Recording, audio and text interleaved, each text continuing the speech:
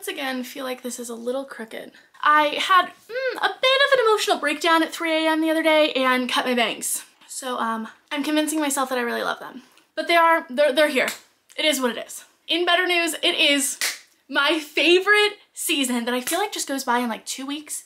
Okay, the leaves have not started to change yet here. It does not feel like fall. It was like 90 degrees today, but it's fine. Okay, we're getting into the fall vibes. I am manifesting it, and I am manifesting long fall. If I could live somewhere where it was perpetually in like the middle of fall with all of the leaves just changing colors and falling, that would be a vibe.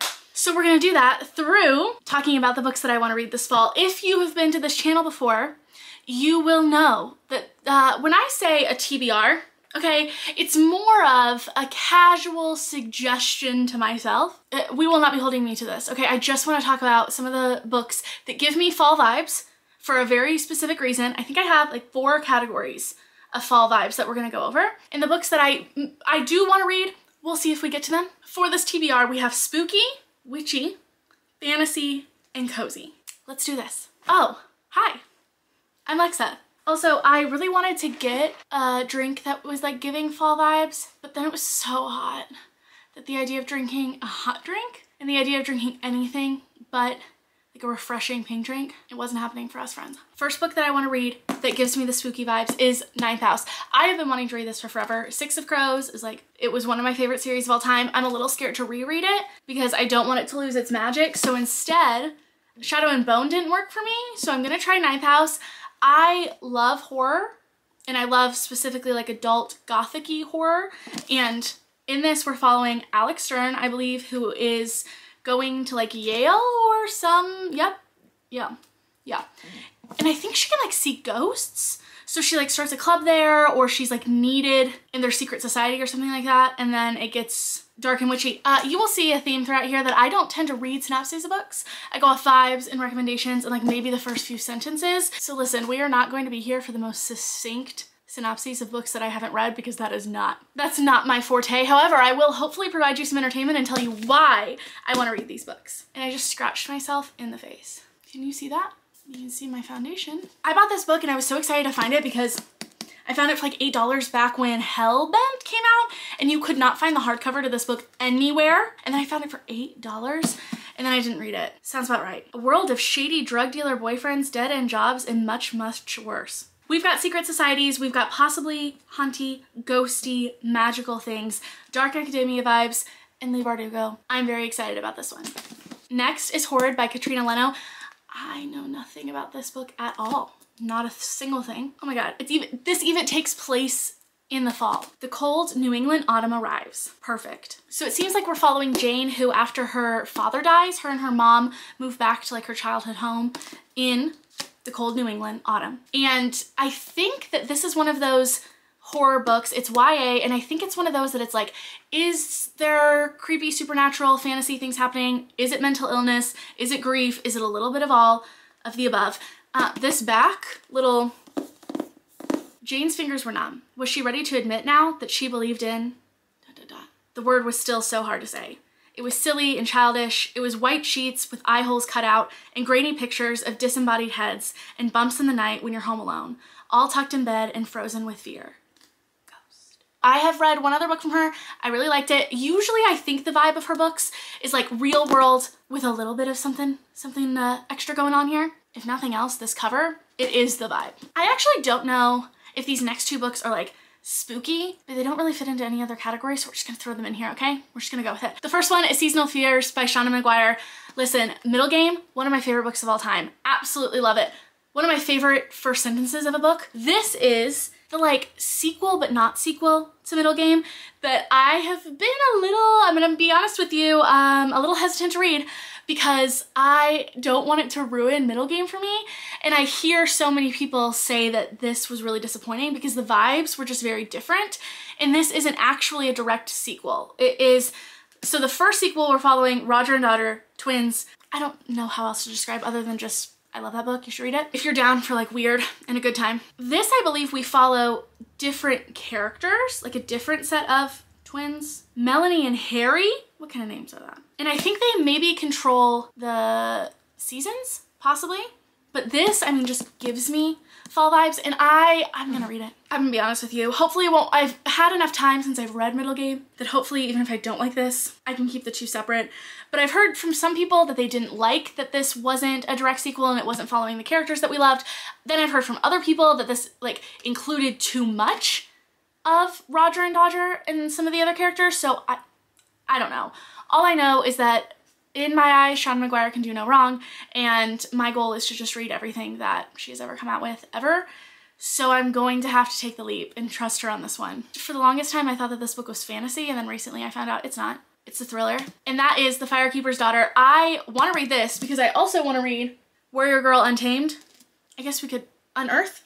That was not the name of this book. Warrior Girl Unearthed. But I did not realize that these weren't standalones.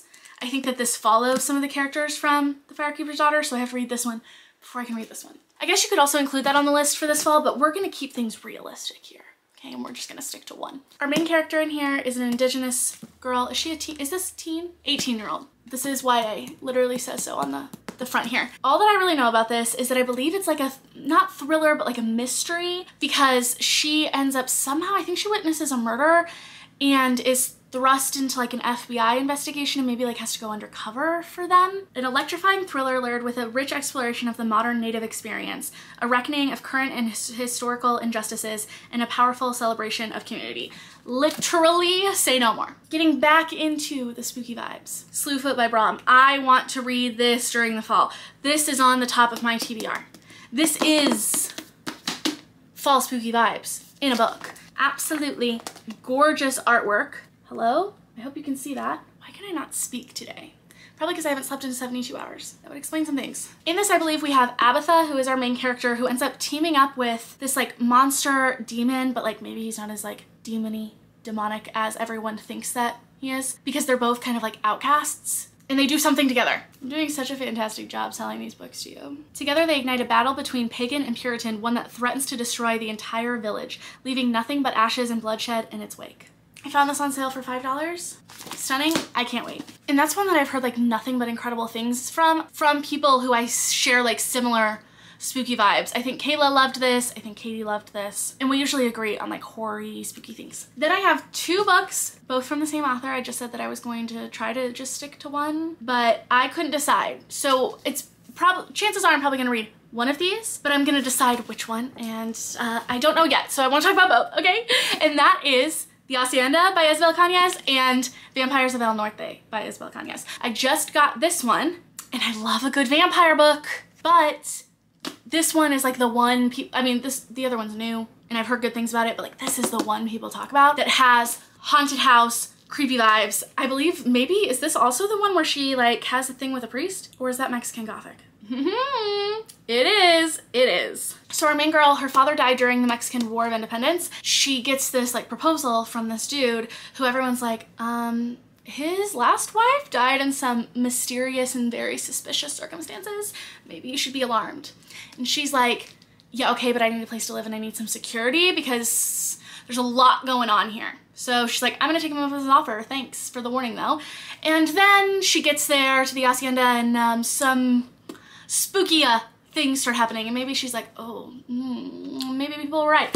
Then I believe that she ends up like teaming up with a priest and maybe some things happen. This, I believe, is her debut, so I just feel like this is the first one that I should read. But then I just ordered this one on Book of the Month because I was like, oh, I'm definitely gonna read this the month that it comes out. And then I realized that I hadn't read The Hacienda, and then I was like, okay, maybe I should wait, and now I still haven't read it. But this is described as like a supernatural Western book between vampires and vaqueros. Come on. And Nena, whenever she was younger, I believe like escaped a vampire. She survived, but now maybe he's gonna come back for her. Well, there's like a lot of other shit going down. Then I wanna read The Trees Crept In. And this, I have no idea if it actually has fall vibes, but it has spooky vibes. And literally all I know about this book is that it is about one or two girls. It's YA, it's horror, and literally the premise of it is that like they move into this house, maybe it's like their grandma's old house, and the trees keep getting closer and closer. Again, does that tell you literally anything to help you make a decision about whether you want to read this book? No. But does that tell me all I need to know about whether I want to read this book? Yes, it does. Yes, it does. Then I had to decide between what book I wanted to put at the top of my TBR from T. Kingfisher, because I just know that I do want to read a book from her. And I was thinking about Nettle and Bone. I was thinking about The House of Hollow, or the Hollowed Places? House of Hollow, I think, is right there. I think it's The Hollowed Places. But I really think What Moves the Dead is gonna be at the top of my TBR. First off, this cover, absolutely stunning. Both covers of this book, I actually think I might like this cover the most. But Kindle was having a deal on this the other day and it was like 99 cents or something like that. Maybe I had a credit and it was like free.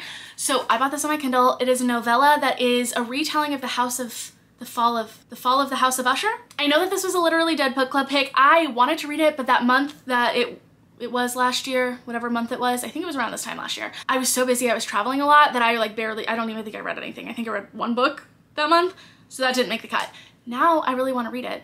And I believe that this is like a maybe body horror. I know we have a lot of fungal horror. We got mushrooms going on. And from the last few YA horror books that I've read that have had like body horror and things growing out of things, I would have thought that that would absolutely not be my vibe, because that is the most terrifying thing to me ever. But maybe that's why it works for me, because it's got me wrapped around its finger. We're ending strong on this category. Okay, it's just in general, I want to read another book by Darcy Coates. Here's the thing though, okay? I got into Darcy Coates at the wrong time. I got into her whenever she was still on Kindle Unlimited. And I have Kindle Unlimited, so I was able to read these books and like just fly through them and enjoy the experience and not feel any pressure by them. Because they are just like not fun, but kind of fun, like easy to read, typical what you would think of as like a haunted house story. That's what Darcy Coates kind of encapsulates. I read, I believe, 2 different books from her last year. The Haunting of Ashburn House and Gallows Hill. And I just like, normally I'd like my horror to have a little bit more substance and weirdness and vagueness, but the just direct, ghosty, we're haunted, things are happening, this is a fun time. It kind of reads like a thriller.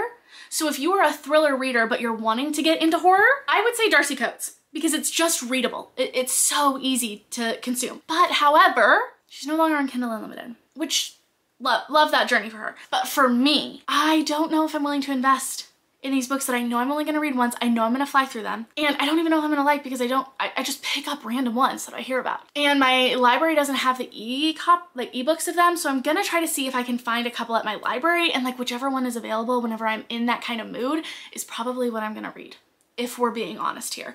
But I just know that that straight up haunted house slash ghosty haunted vibe is going to be what I need at some point, at least once during this fall. So I'm gonna be hitting up my local library for some Darcy Coates, because I'm sorry, I'm not gonna spend $20 on a paperback. Not for a book that I know for sure I'm gonna fly through, I'm not gonna care to tab, and I'm never gonna reread. Now that we're done with spooky, let's get into witchy. I just have a few in this category, but there were enough that originally it was part of the spooky category, and then I was like, no. We need to highlight witchy books, because if there's one thing that I love, it is women, and specifically witches. The 2 that I own physically right now, which is, you'll see a theme that the majority of the books on my TBR are books that I have on my physical / Kindle, like I own them on Kindle, because I'm really trying to get through some of my books before I start buying new ones. I was someone who was just like buying up anything that I had heard of, and now I'm starting to realize that maybe I want to be a little bit more, not conscious, because I think buy whatever books you want, but for me, I think the books that I want to spend my money on, I would rather invest in books that like really bring me joy to have the physical version of, and read the rest of them on my Kindle, just because I really struggle with like my arms hurting since I work on my phone and on my computer all day and then holding a book, that it's just so much easier on my Kindle. So if I'm gonna own physical copies of books, I want them to be like for a specific reason, like whether I want to tab it, highlight it, I want a physical copy because I loved it so much. That kind of vibe. Did you ask for that tangent? Absolutely not. But here we are. The 2 I own physically. First is The Nature of Witches. Clara is a witch, and in this world or version of reality, witches have been controlling like the weather or the seasons or the climate, all of the above, and lately something has gone awry and it's kind of a little bit out of control. They've lost control of the climate, and storms are happening, things are happening, and it is going to fall on Clara to fix it. This just seems like one of these books. Like the font is pretty big. I think I could fly through this in like a day, sitting at a coffee shop, drinking a pumpkin spice latte or a chai, and just living my best witchy self. I also believe that the audiobook for this is on Scribd, so double awesome. I do think I've heard mixed reviews about this, but to be perfectly honest with you, other than like one of these books in this category, I think that kind of applies across the board. Like I've heard people who love it and people who don't. And I tend to like witchy books, so I'm erring on the side that I'm going to be one of the girlies who loves this book. The next one that I am honestly most excited about is The Year of the Witching by Alexis Henderson. This was already on the top of the things that I wanted to read, but then I read House of Hunger by Alexis Henderson last year. Absolutely loved it. I don't think I put that on, did that make my favorite books of the year? If it didn't, that was incorrect. That was a bad choice on Past Alexis part if it didn't. Because that book was so good and I just love Alexis Henderson's writing. So you put that with witches, please say no more. Oh my god, and this was a debut. I believe she realizes that she's got like some dark powers lurking inside of her. Something happened with her mom. Even after reading the synopsis, that's literally all I can tell you about this book. I think this sums it up nicely. A young woman living in a rigid, puritanical society discovers dark powers within herself in this stunning feminist fantasy debut. The next that I have on my TBR literally for forever, and I still have not gotten around to, but I do own the ebook of it. That is The Once and Future Witches. I have heard so many mixed things about this. I think Kayla didn't like it. I think Meg with Books did. It's long. It's about women. What is the point of this video if I can't explain any of the books to you? I sat down and I was like making this list of books I wanted to read, and I was like, Alexa, you should write down some key points about what this is about. You should look up the synopses. And I was like, no, it's fine. Okay, I can just go off of vibes. I know kind of enough what these are all about. I was really kidding myself there, okay? Yes, okay. Okay, this is jogging my memory now. We got a group of sisters living in, I believe, Salem, or like Salem, New Salem, where according to the government or the people, witches no longer exist. That used to be a thing, okay, but that's not a thing anymore. Bitch. Okay, yeah, right. And I think that throughout this, they're all fighting like for the right to exist as they are, and also for the right to vote, our feminist suffragist movement, and our feminist witchy movement. Love it. The only thing that I'm a little bit worried about this is how long it is. So hopefully I can get the audiobook from my library. Last, this is the only short story collection I think that I have on this list, and that is Toil and Trouble. I'm gonna be honest with you, I tried to read this before and I DNF'd it, but I have a tendency to DNF short story collections / anthologies because I get distracted, I'm gonna be honest. And you read a story in one sitting, so there's not that like normal pull of a book where if I read 20 pages, I want to come back to it because I've only read 20 pages of a very long story. This, it feels complete every single time that I read a story. So it's hard for me to complete a short story collection as a whole. However, recently I read Love Beyond Body, Space, and Time. Absolutely incredible. So I think that this would be a good book to put on my TBR for if I'm doing like a reading vlog. Maybe I'll do like a witchy reading vlog. Hey, that's a good idea. And then I could read like a couple stories a day. I don't know how many stories there are in there. Throughout like the week as I'm reading other things. And I remember liking it. I don't remember being blown away by it, but yet for some reason I want to come back to it. That is it for our witchy books. Moving on to general fantasy that gives me fall, autumn vibes. But why? Not sure I could tell you on most of these, okay? If we're being honest here. The first that, I'm just gonna get the first one out of the way that I know for sure has no reason to give me fall vibes other than the fact that it is fall and I wanna read this book. And that is Divine Rivals. And let me tell you, I wanted to read this because I had seen a lot of people talking about it on TikTok. I believe that it's like a Kindle Unlimited TikTok girlies fave. Then I saw Reads with Rachel reading it, but I haven't watched her video yet because I wanted to read it first and form my own opinion. If we're being honest here, which I feel like we can, right? We're on that level. The main reason that I want to read this is because as I was organizing my bookshelves the other day, I realized that I own not one, excuse me, you're the most beautiful book that I own. Please stay up there. I own not one, but 2 special edition copies of this book that I have not read yet. So I want to know if I like it, to know if I like want to keep these or if I can go ahead and sell them and get rid of them. Because I have a feeling that so many people love this book that someone else would enjoy these more than I would if I end up not liking it. And what I don't want to happen is this to just sit on my shelves for forever. I never read the book. Then years down the road I get to it and then I realize I don't like it. And I own 2 freaking special edition versions of this, which they're both stunning and they're both, do either one of these give us fall vibes? No, but this is fantasy romance. I think something happened with like all the gods. Oh, we got rival journalists that have to face the depths of hell together? Oh, come on. Oh, and no, there are gods. The gods are warring again. I got a feeling these two gonna have to come in between that. Let's just I'm just gonna move you this way. How do you feel about that? I thought that I could argue with you about why this is giving me fall vibes. It's not, but this is another case of a book that I own 2 copies of now. A special edition and my book of the month. But that's fine. This is by Chloe Gong. I believe that this is her adult debut and it is fantasy, and I thought that it was a standalone, but apparently it is not. I'm glad that I knew that before going into it. That has happened to me before. And it is inspired by Antony and Cleopatra. I don't know if it's like a retelling or if it just kind of has the vibes. I don't actually know anything about Antony and Cleopatra, so couldn't tell you. High fantasy, we've got some sort of a trial or competition, and that is one of my favorite tropes in fantasy. And I actually haven't read any of Chloe Gong's books, but I've heard such good things, and I actually think Kayla really liked this. And since sometimes YA fantasy doesn't really work for me, I'm excited that she came out with an adult one because I think that this is going to be more of my vibe to read from her from. I may or may not have had this on my TBR since the beginning of the year, and I believe that it's one of the books that I put on my books, like 23 books I want to read in 2023 list. I honestly don't remember most of the books I put on that list. Do I think I've gotten to them? We shall see. I know that this was on it, and I know I still haven't read it because I've been so intimidated by it, and that's Babel by R.F. Kuang. I read the Poppy War trilogy. I loved the first one, and then the series kind of went a little bit downhill for me from there. I feel like this is either going to be such a big win or it's going to be a little bit too highbrow for me to fully comprehend, and I think that it's going to be something I have to be in the headspace for, and I've been saying that since the beginning of the year. Okay, I know, but it's true, and I want to give this its best chance, but we've got dark academia vibes. Fantasy, but I believe it's light fantasy. And I just feel like the fall time is a great time. We're starting to slow down. We're spending a little bit more time inside, chilling out in coffee shops, getting over that like summer of go, go, go, go, go. So I think that this would be the season where I had the time to like really sit with this, tab it, take it in, and enjoy it. But we're talking about colonialism. I've heard it's very character-based, and that yes, there is fantasy, but that's not, like, I believe that this book has footnotes. This one I also need to get around to, and that is The Last Tale of the Flower Bride by Roshani Chachki. I read, what was her series? The Gilded Wolves. I read the first book. I wasn't super impressed with it, but to be honest with you, I think I went in with the wrong expectations. I had like just read Six of Crows, and then I heard it compared to Six of Crows, and I think that that comparison does that book a disservice. And at least for me, because I just gotten into reading.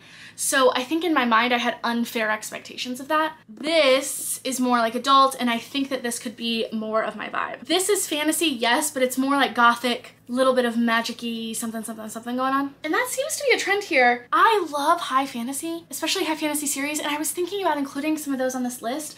But right now, I've just not been in the headspace to complete fantasy series, so I'm not gonna set myself up for failure on that one, but maybe I'll come around and I'll end up reading some, but I was just feeling like that might be a little bit too much at this stage in my life, even though they usually end up being my favorites. This says it's comparison to Mexican Gothic and The Invisible Life of Addie LaRue, which I just read that and absolutely loved it. We got gothic-y vibes. We've got a marriage maybe kind of built upon secrets, and she's like, hey, okay, fine, I'll marry you, but like you can't look into my past.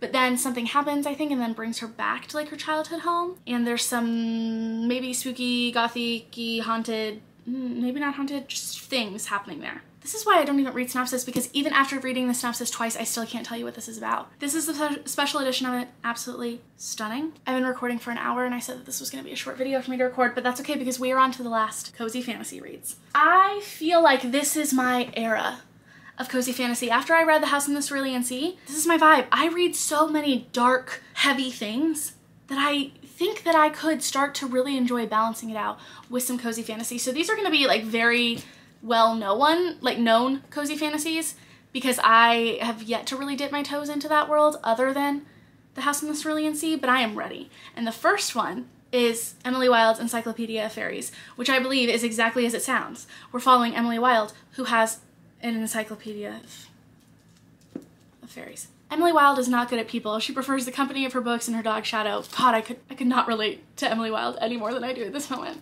Oh, we have a dashing and insufferably handsome academic rival, Wendell Bumblebee. Come on, okay, so we've got like, and not like rivals to lovers, possibly vibes. And she is like the scholar and expert on fairies, and she's like, listen, okay, I've got a lot going on here. I don't need you. I just need my books and my dog, and I'm coming back to this town, but like, I don't socialize, okay? Me and my fairies and my dog, we're good. But is that gonna happen? Probably not. I'm already really excited to read that. Okay, okay, I will give it to you. Okay, this synopsis made me even more excited. Look at that, eating my words. I want to continue on with this love of TJ Klune that I discovered under the Whispering Door. I actually got this. This has like such a special place in my heart because my local book club that I really love does book exchanges like quarterly or once in a while. And last winter for like the Christmas book exchange, this is the one that I got. And in it, there was like this sweet note about how this was like her favorite book of all time. And that was all I really needed to know in order to decide that I was gonna love it. And I already owned The House in the Cerulean Sea and I was pretty sure I was gonna love it, and I was correct. And I've had a few of you recommend this to me. So I feel like this is gonna give me that same cozy, warm, comforting vibes, but I'm not going into it expecting the same level of like greatness, incredibleness, because I wanna give this a fair chance. I believe our main character might have like died and they're given a week to pass on. But I think during that week, they kind of discover what it means to be alive and like what it means to make meaning. And that just sounds like the cozy fantasy vibes that I need. Then we have Half a Soul by Olivia Atwater. I own this on my Kindle. And I bought this when it was like $1.99 randomly on like the Kindle Daily Deals deal day. And all I know about this is that our main character has half a soul. And because of that, I think that like it makes it harder for her to feel things or like to feel fully human, and maybe she was on a journey discovering what that is, maybe not at all, maybe I'm completely lying to you. But I've heard like nothing but amazing things about this. I don't think anyone who I've watched who's read this book hasn't liked it. I could be wrong, but I believe that it's part of like a series. It is Regency Fairy Tales. So our main girl, Theodora, has no sense of fear or embarrassment, a condition which makes her prone to accidental scandal. We love a woman who is scandalous. But she doesn't want to be scandalous. She just wants to be quiet and sensible, but she just keeps getting into trouble. What a vibe. Magical version of Regency England. Normally not my thing, but I think it's gonna work with this. And last but not least, we have a book that I have been saying that I want to read that also falls under this umbrella category of I own the book and then I also own a special edition of the book, even though I haven't read it, just because I assume that I'm going to love it. And that is obviously Legends and Lattes. I think that the companion novel to this, or the prequel to it, comes out soon or is already out. So I need to read this so I can fall in love with it like everyone else does. And I've been saving this because I had this idea. Feel free to steal it.